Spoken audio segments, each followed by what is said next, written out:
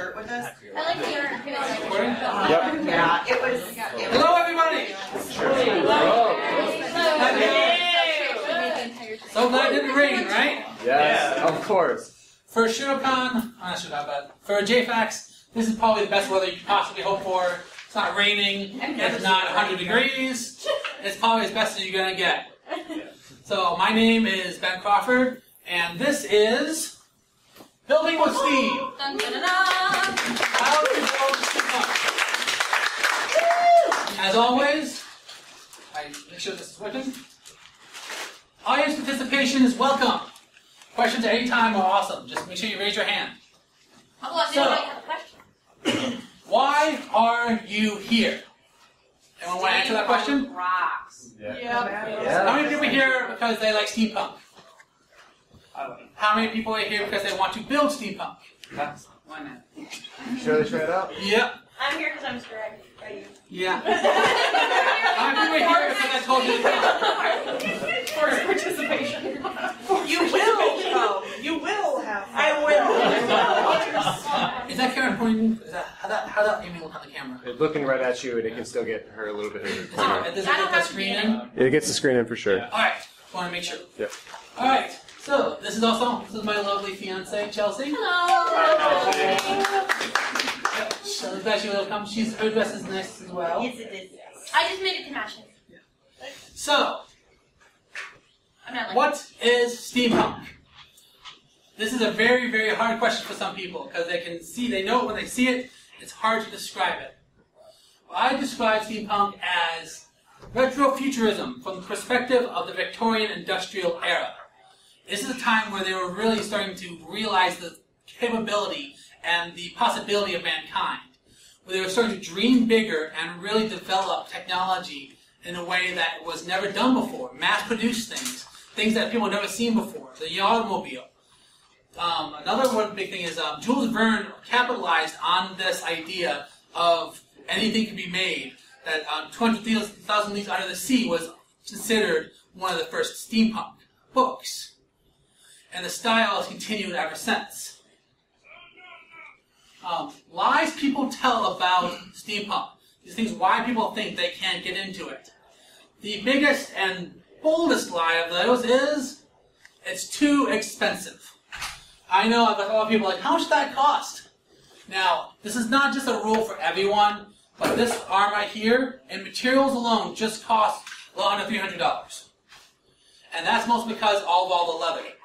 I custom made this out of leather I bought from a Penny Leather Factory. So, don't have to say you have to spend as much as I did to make something awesome.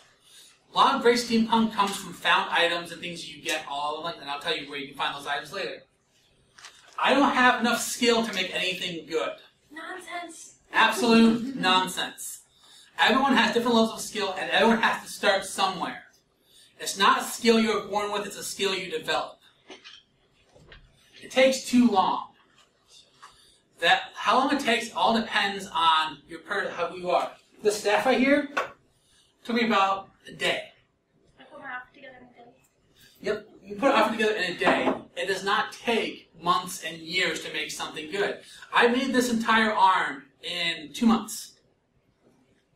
Everything, from beginning to end, planning to begin, it's all going to take me 2 months. Steampunk is a fad and won't last. As I said, steampunk started, it's been 100 years. I think it's going to be around for a little bit longer. And I don't know enough about the style to make anything. That's what Google's for. Yeah, Google is your friend. Things everywhere. Steampunk is a really easy style to start with because unlike anime where you have to be, true to the character, you have to catch every little detail, you have to make it, You're your own character. You are your own character. You basically make things to fit the character that you develop for yourself. I've seen steampunk people who, he's a bartender, so he had a bag on, he had a pack that actually dispensed drinks. Oh, that's nice. So, you can make it be what you want it to be. So you are your own character. Don't let fear stop you from starting. That is the #1 hang-up for anyone starting to make anything, is they're worried they're going to mess up, If that's they're what going to happens, screw that's up, like they're what going to be able, they're not going to be able to make anything, and it's going to waste their time and money. Failure is the best teacher. Recognize it. Recognize that failure and discouragement is the part of every single project. No matter how good you are, every professional will tell you they screw up on every project and they get discouraged on every project. It's just part of the process. If you recognize that and prepare yourself for that eventuality, and you say, okay, I screwed this one thing up, I'll fix it, and I'll cover it up. Just keep going. Don't get discouraged, oh, it's going to look horrible. I got so discouraged on this arm, I stopped for about 3 days. I was just like, this is going to be horrible, I'm wasting my time, I'm wasting my money. But I got back to it, I looked at it like, well, I made this mistake here and there, and a lot of this is covering up the mistakes I made in this part right here. Don't get discouraged, and if you do, realize it's temporary. It's part of the process. Work through it. What we'll be covering in this panel is the 3 main parts of what I think building steampunk. First one is tools. What kind of tools do you need to be able to build effectively? 2, materials. What kind of materials can you use? Where can you find them? And what can you do with them? Design. What is involved in designing steampunk? Some of the thought process you go through in making something that's not just looks cool, but also has what I call an aesthetic that a logic to the design that kind of helps people get over the suspension of disbelief when they're looking at a device. Part 1, tools. All projects start with the right tools. Having the right tool is always better than going without. I know that sometimes I have geo-rigged things, I've done things with tools that they shouldn't do, and I wish I would have had the right tool for the right project because it will cut your time in half. I mean, something in a fourth if you have the right tool. Always try to include the cost of the tool and the cost of the build. But you don't think about this, oh, I'm going to spend $50 on this build, but I need 3 tools to make it. Include that in the price. So not only when you're building a project, you say, okay, this costs me this much money, but now I have tools I can use for future projects. That's always something I try to do is, what tools am I going to need that I don't have that I can build into this project? It helps you with your budgeting as well. The last one is, and I'm trying to remember exactly what I put in there, projects are so much easier when you have the right tool, like I was saying. This is something that I wrote up and I put on my website. If you want to go to tinkerspack.com, it's on there as well. What? Can you repeat that? tinkerspack.com.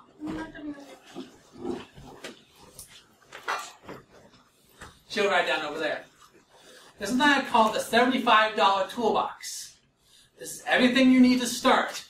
It'll only cost you $75 if you go to the places that I went to, and I have prices will be on the screen where I got them. So, start with a toolbox. I know some people will think $30 is a lot for a toolbox, but it's not.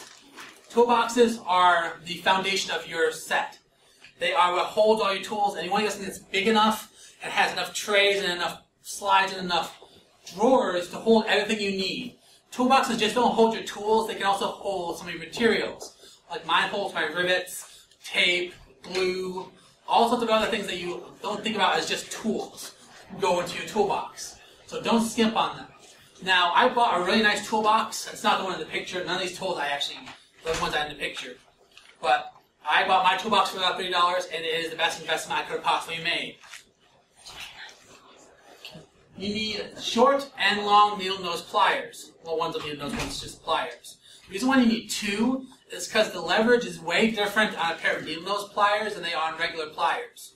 The longer the nail is, the different the leverage is, and you might ruin things when you're trying to grip something from a very long needle nose because you have the wrong kind of leverage, and it will bend things in a way you don't want. Now, you could go cheap, and you could buy dollar store needle nose pliers, but in my experience, the metal in those will bend really easily, and they don't mostly bend the way you think. They'll twist, and they'll become useless to you. I've had to have so many different pairs of pliers, it's not even funny.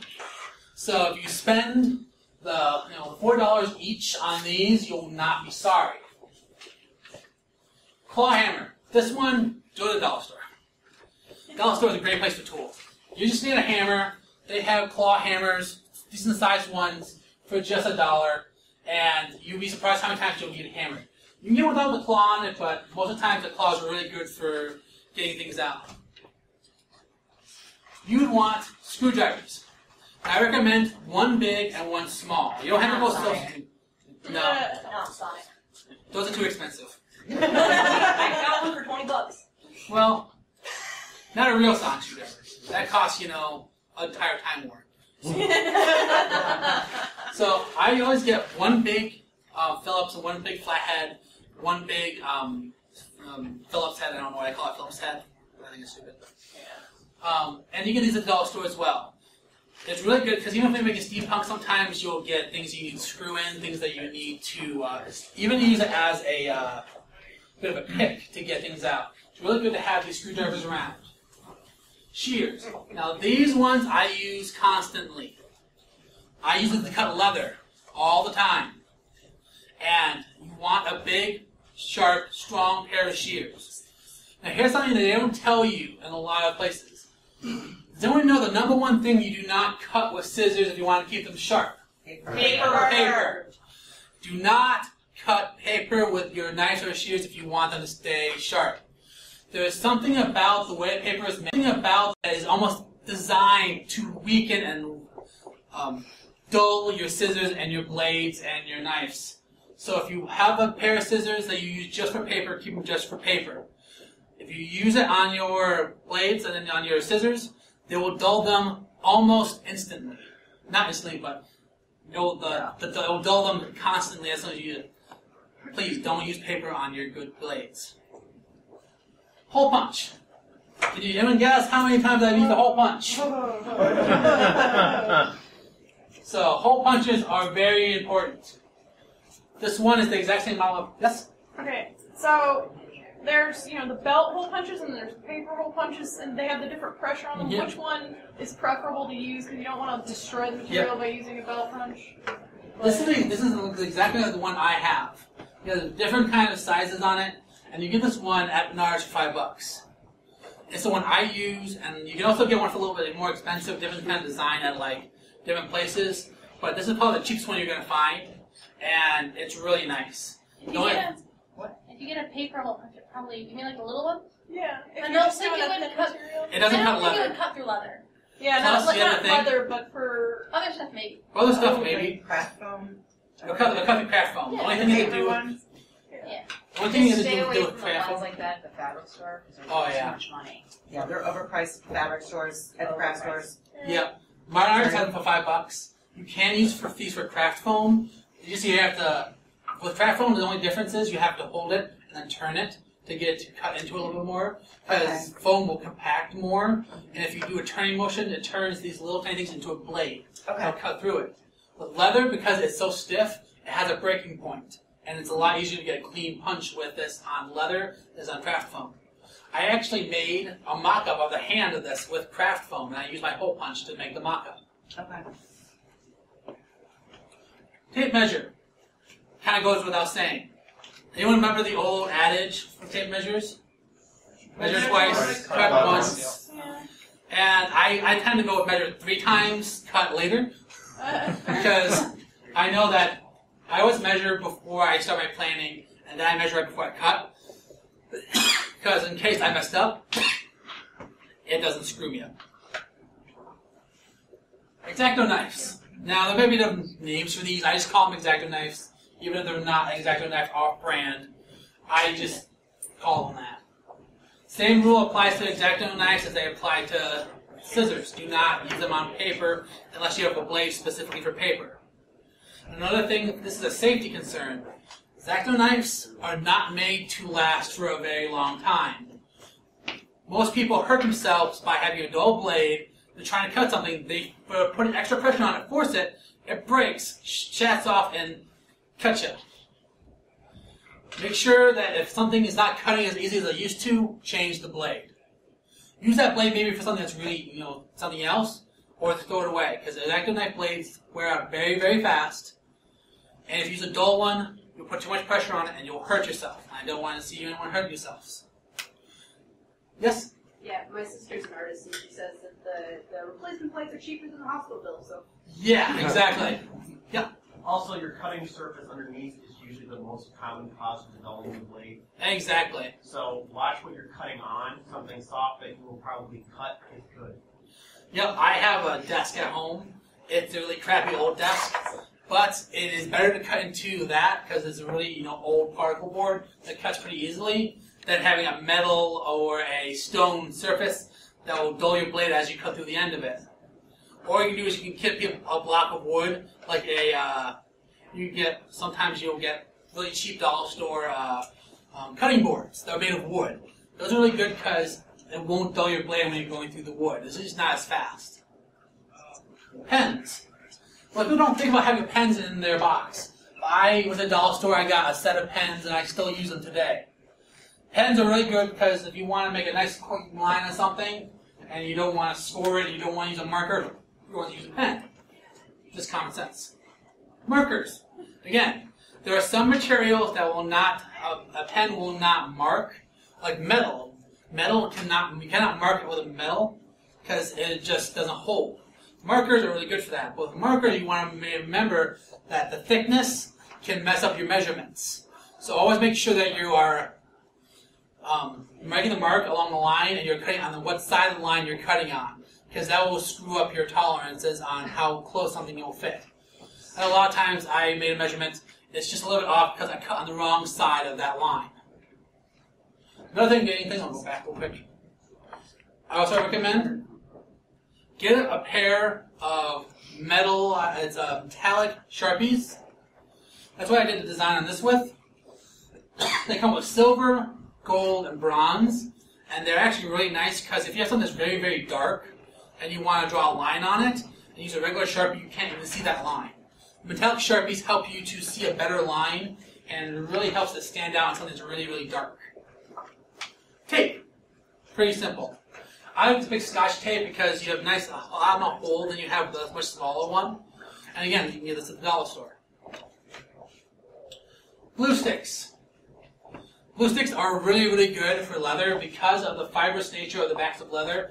It holds the glue sticks rather well. If you're having a porous contact to another porous contact, glue sticks works remarkably well. Owens Glue is probably the best brand to get, but whoever the dollar store has, it's probably a really, really good buy.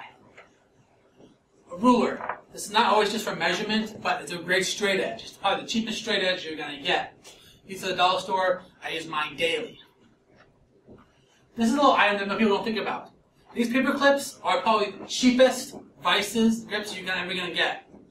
For small projects, you can use these to hold things together while the glue is setting. You get a side of them for $1, a nice big pack, and they are really cheap, really effective ways of holding things together while glue dries, or while you're punching something and you want to make sure it stays lined up. Really good to have in your box. Now, these are items that are not included in the $75. I use them all the time, and I highly recommend it if you have the money to get them. First one is a drill and hardened drill bits. A hole punch will not punch through metal, not even thin metal, because it's not designed to do that. All the holes, all the metals, I had to drill with a drill.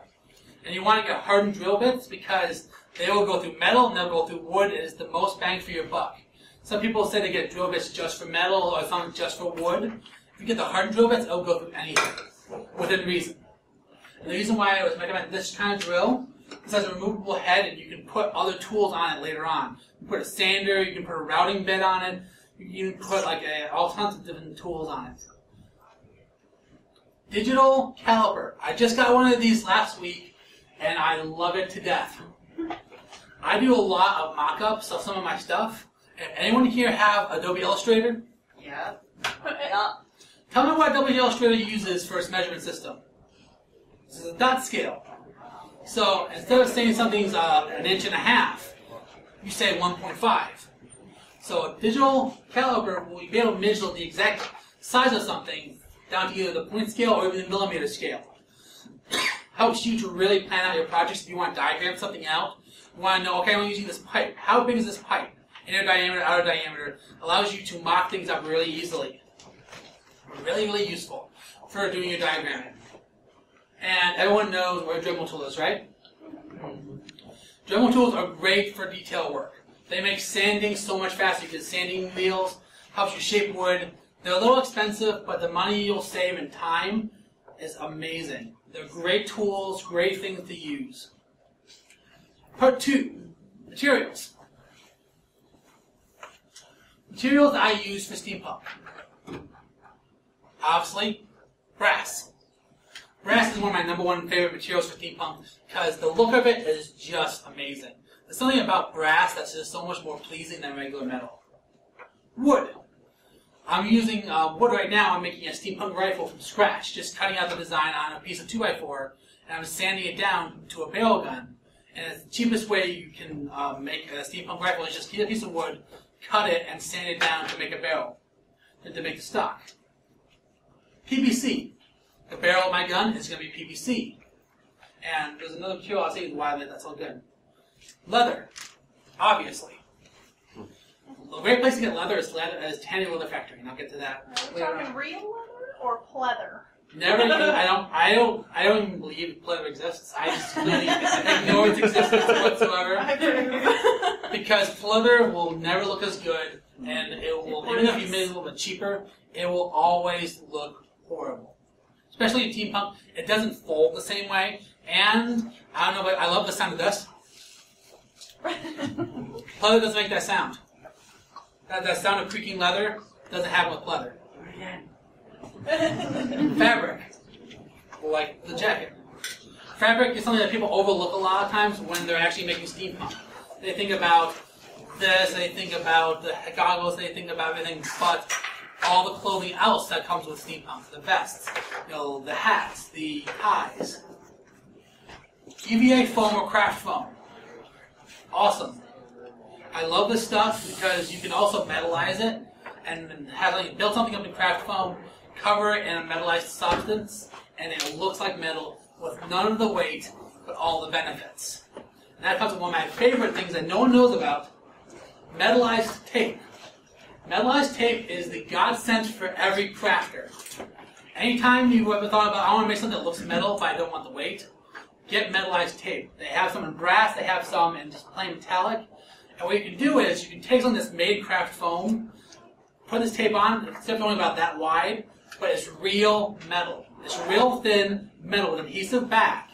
What you can do is, you can actually brush it and age it, and you can actually blend the edges of each of them, and give a real metal finish, and a real aged metal finish, to a real aged metal object. It is amazing. You can take this stuff, and you can make anything look metal, and that's because it is. Yes. Where? You can get it at almost any hardware store. Okay. It's normally in the ductwork aisle because they use it because they can actually solder to it. Oh. Sometimes they use it for stained glass, I think. They actually use some of the stuff I have in here, like this right here. This tape is actually the brass version. They use that for stained glass windows, and I got that online. So some of the fasteners I use for some things I make is rivets. Rivets are not as hard as people think. You don't need a rivet gun. What you can do is you can get what's called double cap rivets, where they just one snap together and then you just put either hammer them together or apply pliers, or crimps it and it'll mushroom the head into one other. These are double cap rivets. And apparently they're coming out. So I got to fix that. Yes? For the soldering tape that they use with stained glass, they have it at Hobby Lobby too. Oh, they do? Yep. I just bought mine online because it was cheaper. Yeah, I saw it at Hobby Lobby yesterday. I got a big roll of it for like 99 cents. Oh, nice. So, look online. Stuff is always cheaper online. Bolts. If you look at this I made her a long time ago, these are all just screws on the back with brass cap bolts on the top. You can get these at Home Depot. They're limited on size, but they work really nicely. If you don't want to work with rivets, you can work with these. They're really nice, and they have more of a big physical mechanical look to them, which is really cool. I have something to say. Yes. I really like the way those look. When you're making it, you want to keep in mind if you use bolts that you're going to feel the screw on the other side, so give it like more room or it's going to... But that one's good. Leaving meditations. Yeah. Glue. But yeah, like I said, glue sticks work really well. Elmer's glue works really well. and it's something that you really want to use a lot of. Now, epoxy is slightly different than glue. Does anyone can tell me why you want to use epoxy over glue?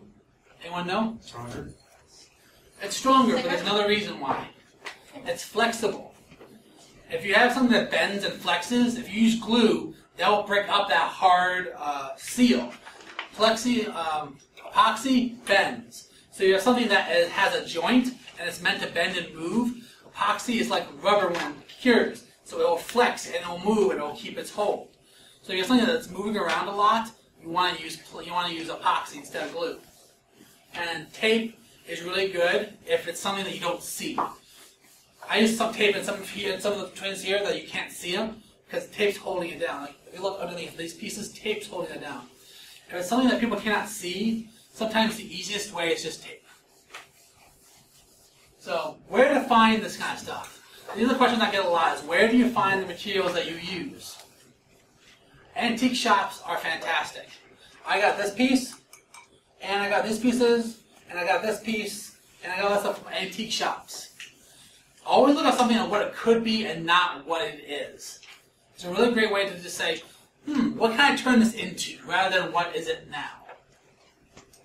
Thrift stores is a good thing as well. Thrift stores doesn't have as much of the older stuff, but you'd be surprised what you can find at a thrift shop. And you don't cry if you have to cut it up. Oh yeah. Salvation Army is also a great place. They tend to have older things. There's a Salvation Army by my house that's paid by the pound. It's in Jenison. Not Jenison, but Granville. It's paid by the pound Goodwill. They have these big bins, and you just load your stuff up. I buy belts there all the time for like the loops and for the buckles. And sometimes I'll buy leather purses, and I'll cut leather backing out of it and use it for something. Very, very cheap materials. Goodwill, same kind of thing. Yard sales. Most people don't think about using yard sales as a way to get things. Go to yard sales with a mind of, what can I use as a material for my crafting? And of course, the internet. The source of all human information and a lot of other things that you don't want to talk about. So these are the good retail stores you can buy things at. I shop these places all the time to get good materials. Menards and Home Depot. I sell up my entire list of anything that does not dollar store, it's Menards. Menards has great prices and some great staff. Also, plumbing stores. This little circlet here and this one here came from a plumbing store. It is what is used to, it's a slip bolt connector. And it uses to force it to lock against the wall so it doesn't shake around. You can get them there in brass or you can get them in regular metal. And you can get, it's really, really useful and they look really cool, especially when I got my goggles as well. Tandy Leather Factory. I'm going to start off saying they're not paying me. I shop so much there, they probably almost pay me a salary to talk about them, but I love Tandy Leather Factory. There is one locally, it's on 36th Street and near Division. 36th Division. They have the cheapest leather, the most supplies, the most tools, the best know-how of anywhere in the area. That's why I got all the leather from this. I got from the bargain bin, and I only paid about $30 a roll. The rolls are probably about this big by this big. And you can get, the bargain bin are really, really good prices. So if you want to start working with leather, talk to them. They'll teach you how to do it. They'll tell you the tools you need to use. And you can get leather at really good prices. They even have a membership program where if you are a member at certain levels, you pay one price per year. And it literally decreases all the prices in the store. You have like regular level, gold level. At gold level, you're paying like half to a third of what everyone else pays. It's a great program, and I highly recommend it if you're going to buy a lot of stuff. And of course, like somebody said, Hobby Lobby. It's a great place for little things, but it can be a little expensive. But I would say I recommend Hobby Lobby for brass plating, because that's why I got this brass plating from Hobby Lobby. Part 3, design. This is the part people get hung up on. Like, well, I might know where I get materials. They might know where they can get anything else like that, but they don't know what are the design problems. What are the things, how do I actually design something? So there is something I like to call design logic. I described it, talked about a little bit earlier. Everyone has what is called suspension of disbelief. How easily is it to believe what you're wearing is a real device? Now there are three elements where I consider something that's a really illogical design. You have what's called the power source. Now this could be just a big block. For me, this is my power source. This is where everything comes from. It is the start point. It is where the energy comes from to power your whatever your mythological device. Whatever is powering it, the real or imaginary, that's where it's coming from. Next is the magic box. The reason I call this magic box is basically the thing that does something and you have no idea what it does. This is my magic box. Things go into it, it does something, and comes out. Then the other is an output. It does something. My magic box does something, it sends light through the wire. These three things will help give a logic to all of your devices. So if you say, oh, there's a power source, it goes into there, does something, and outputs this. If someone sees that, they don't have to ask you what it does as much because there's a logic to it. Every single device in the world follows the same principle. Look at the cell phone. You have your power source, the battery. You have the magic box, the internal guts. You have the output, the display. Every device in the world follows the same pattern, so when you use that same pattern in your designs, it will help you to kind of get over people's suspension of disbelief and give your objects a more real feel to them. Now, having a vision in mind is very, very important for steampunk. By vision, I mean, there's one thing that I love about steampunk is you are your own character. Your character helps drive your design. Are you a ship captain? Or are you a bartender? I saw a video with this guy I know. He has a bartender character that he does. He has a pack on his back that actually has 2 bottles and pumps, and he can dispense drinks. And it's all made of steampunk. Your character drives your design. What are you? How do you want to pull yourself together? If you figure out what your character is, it helps you to drive your design. Yes? What would you call yourself? That's a good question. My character I have with this, he is a scientist. He got into an accident, and his arm, well, he also used his arm. So he developed this so he can keep working on his arm, with his arm. Your character helps to drive your design. You can give a reason for everything you have. He's out of the cane. He was in an accident. He has a limp. I don't always limp when I'm using it, but today because I lost a bolt. Is he a successful scientist by the sounds of it? Not so much. No. Hey, No offense, but when you're an inventor, things happen. yeah. C4, you know. Yeah. Bits and pieces. I was trying to get inside of a blue box, and it just didn't work very well. Is this compound stable? No. Okay, Yeah. try the next Never one. takes the parking brake off. Because in the Victorian era, a lot of things were new.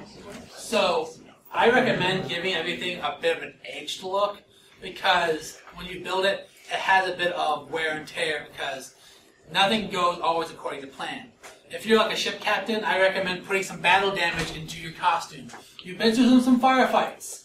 You know, your Zeppelin is not exactly the most unrated thing in the world. So you get attacked, you repel them, you take damage.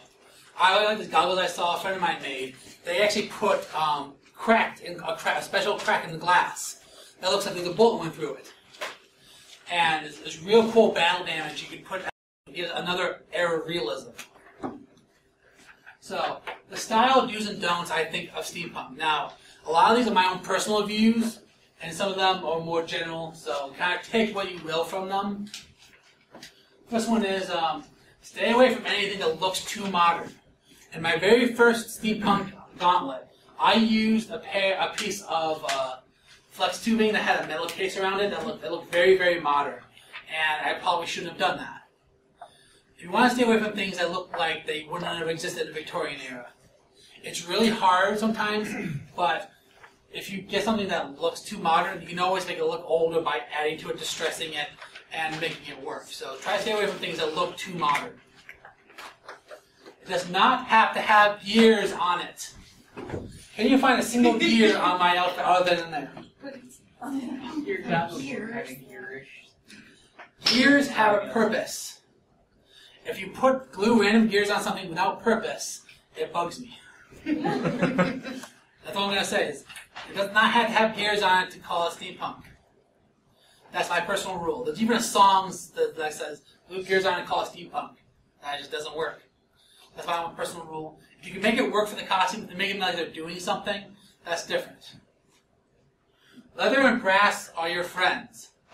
Leather was the predominant use for any kind of structural armor back then for those, because leather straps, leather was very, very durable. A lot of things were made out of leather.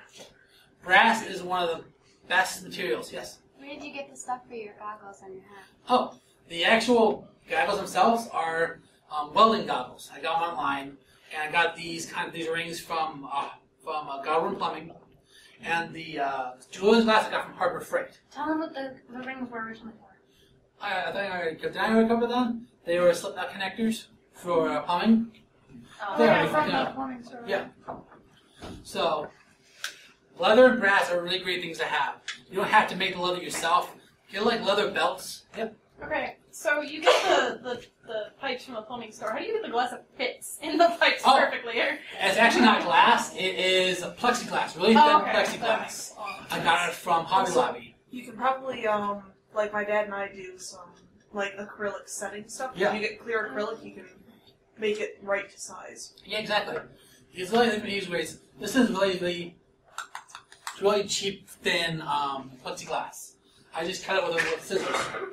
Now, always make sure you cut it a little wide, because it will fracture as you cut it. So if you cut it wider than you really need to, then you can it's easier to trim it down later.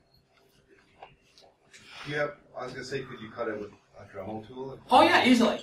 The reason why it's harder to cut with scissors because it flexes it when you cut with scissors. Right. But if you cut with a Dremel tool, it's a lot easier, and you can probably get away with a lot of the breaking. Now, when in doubt, go Victorian. The Victorian era is the main point of steampunk. Now, you could go. Now, a lot of things have subgenres of a subgenre. So there's like steampunk western, which is Wild West and steampunk. Mix those together. But when in doubt, look to the Victorian styles. Google Victorian styles, and you'll get an idea of some of the things that they would have worn. And when in doubt, Google it. Just don't break your ribs. Oh, yeah. Or your toes. And get some goggles. Some people say that it is a steampunk without goggles. I'm not saying it is, but goggles look cool.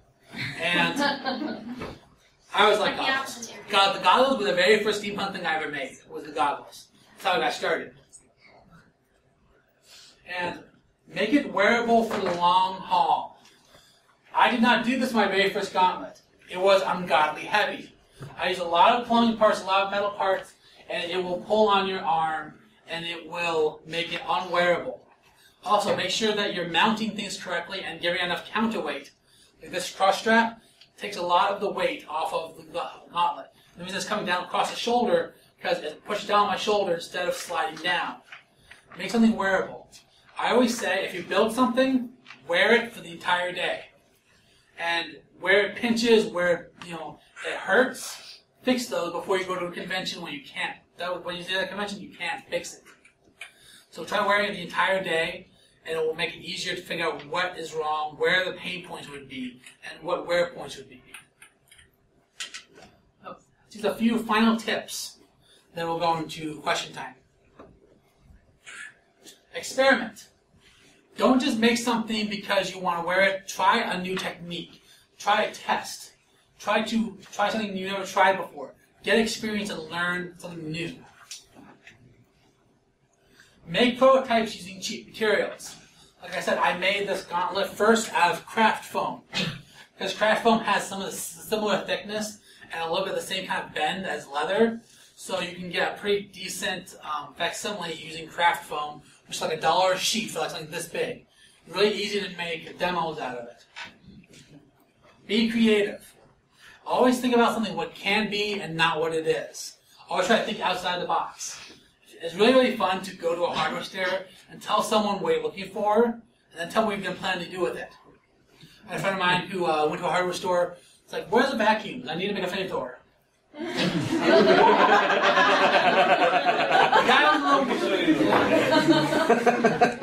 I'm sure you're right. Always buy extra. Yeah. Never buy just enough to do your project, because I guarantee you will screw something up and you will have to go out to the store and buy more.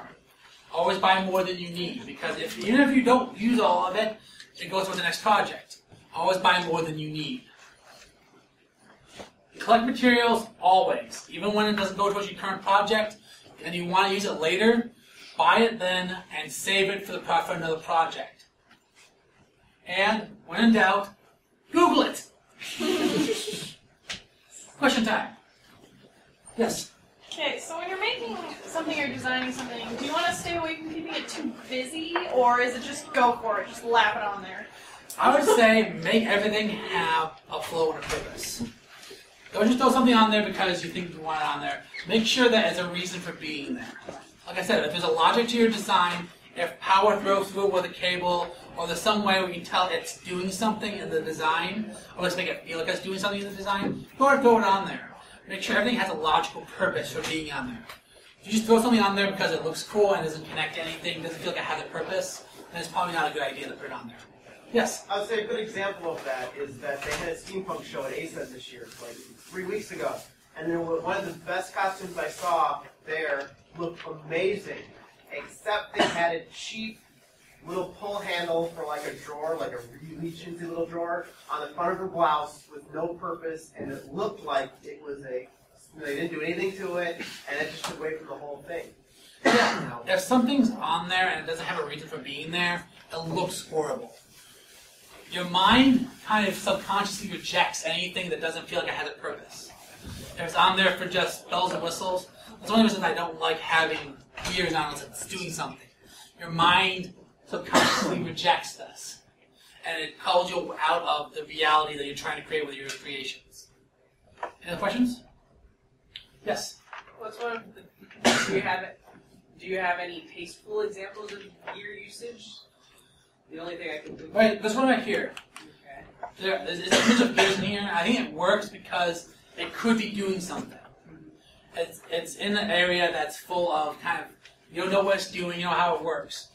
As the gears are doing something and they feel like they are contributing to the function of the device, it works well. If you're just saying, I'm going to take a bracelet, put a gear on top of it, it's steampunk. What's that gear doing there? What about pulleys? I mean, I think if it's like fabric, it's sort of different. Yeah, pulleys, if they're doing, as a rule of thumb, if it's doing something, it works. Any others? Yes. You mentioned that the strap going across the front was helping with the weight of the arm. Yes. How heavy is that? Not as heavy as the other one. I would say at the absolute most is maybe 5 pounds. But you're surprised how much 5 pounds pulls on your arm if it's not weighted right. Because the weight's distributed across my shoulder down here instead of weighing all on my arm.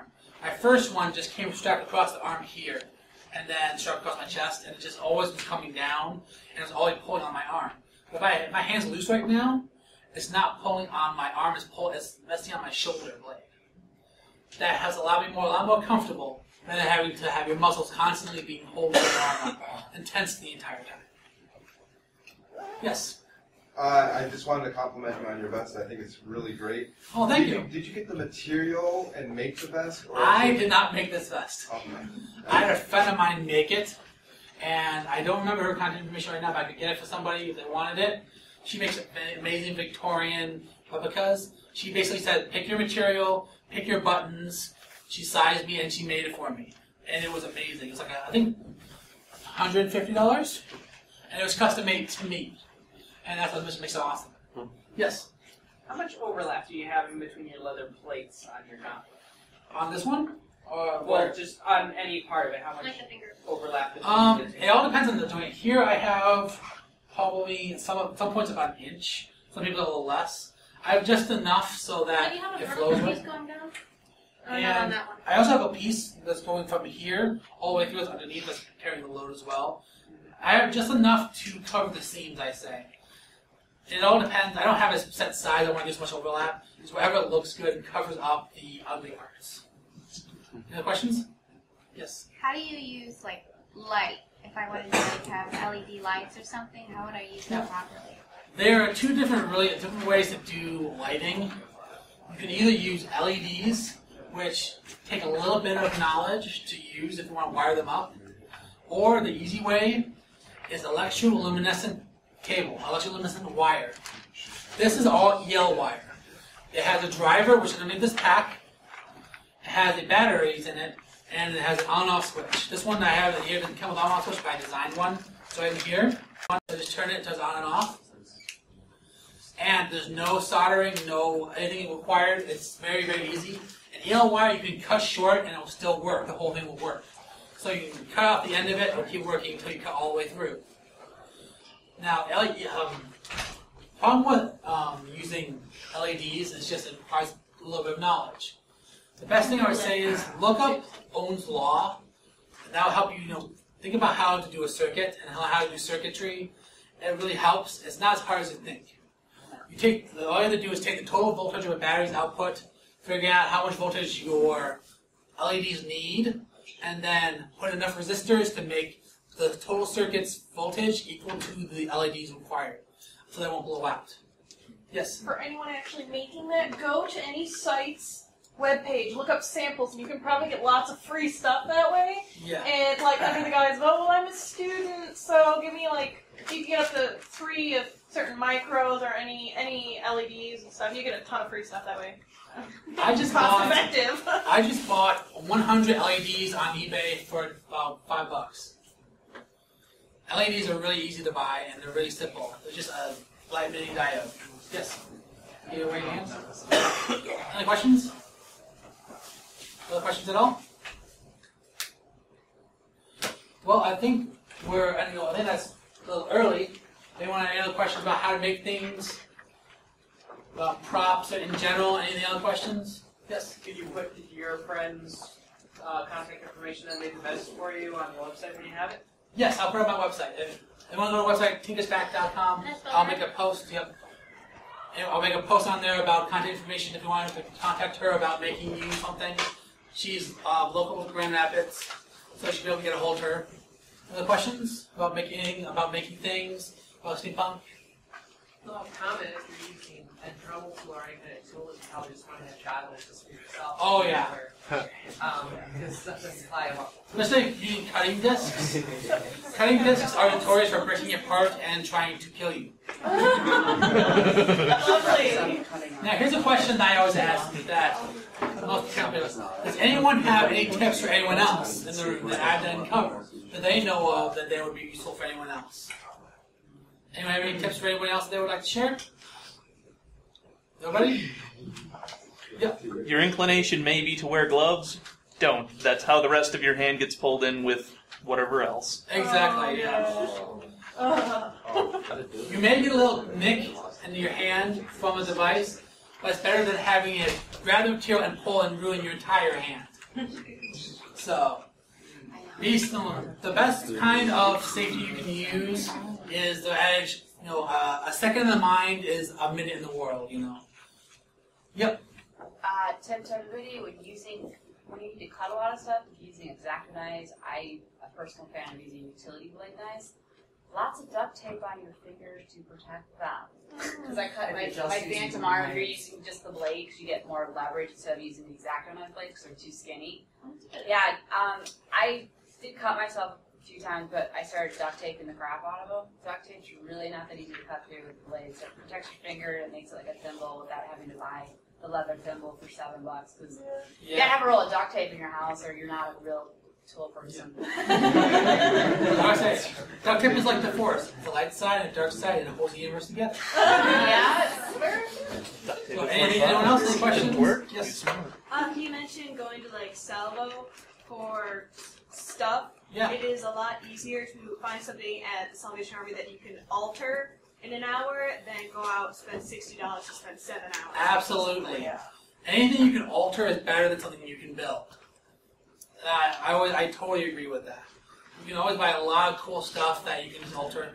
This originally here I never would have built anything like this. It was originally the stand for a lamp, for like one of those belt lamps. Oh. So I took the things that would hold the glass, bent them back, and used them as the mounts. So something you can modify is always better than something you can build.